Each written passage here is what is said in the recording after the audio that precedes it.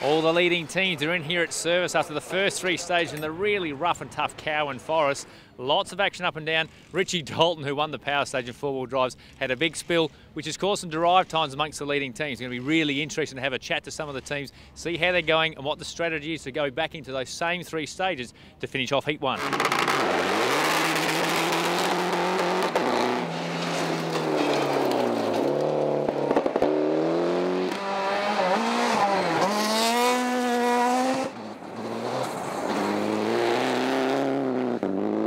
Into the second stage this morning, the Wamboyne stage.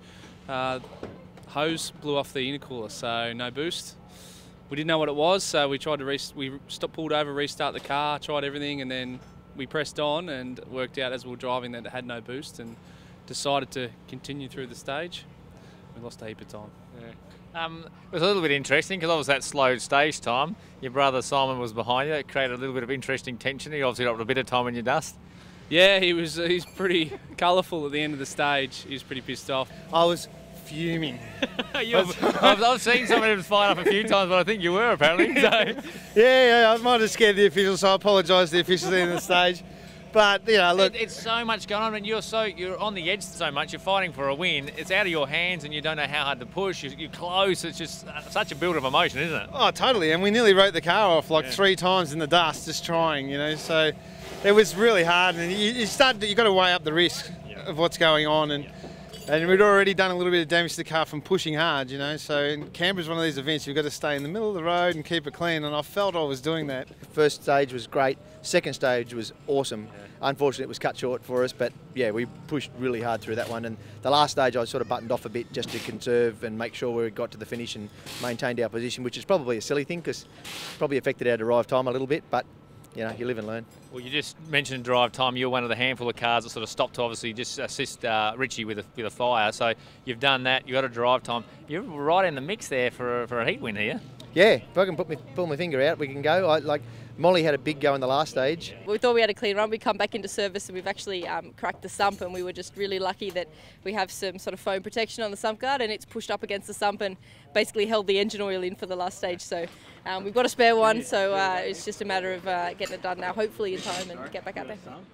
Luckily we got saved by the bell. We got a flat in the second one and they cancelled the stage, so yeah, very much saved by the bell, but lost a little bit of time in that last one. I think just took it a bit too easy in that last rough stuff, and really lost a fair bit of time with the other guys, but you know, I think maybe a little bit of local knowledge is hopefully going to play my way. I know it's a long tricky day tomorrow, and it's, you know, these parts, these roads are cutting up a little bit, so we'll push on this afternoon. And Mark, we spoke at the end of one. You said you were going to go straight to Service Park. You've been here ever since. Does that mean to rectify anything to get you back out this afternoon or not?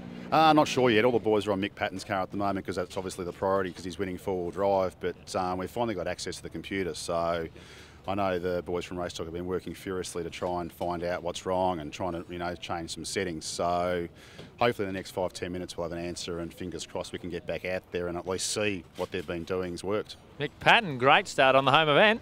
Yeah, it was really nice. Yeah, first 3 stages were good, clean run, which was the plan of attack, but no rocks and debris in the middle of the road, so it was nice to just run through there. But it was great. Yeah, car's really good.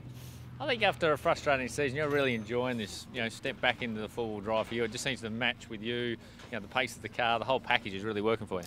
Yeah, look, I think there's a big part of it, but I think probably one of the main things is just having the boys behind me do it, and then I don't have to worry about it, and it's just, it works out really, really well for me. But look, the car's great. The burning was great in there, and yeah, just clean and tidy and keep it in the middle of the roads, the plan of attack. Yeah, we're happy. Couple of little mistakes in the second stage there, so if we didn't have them, we would have been right on Molly's pace.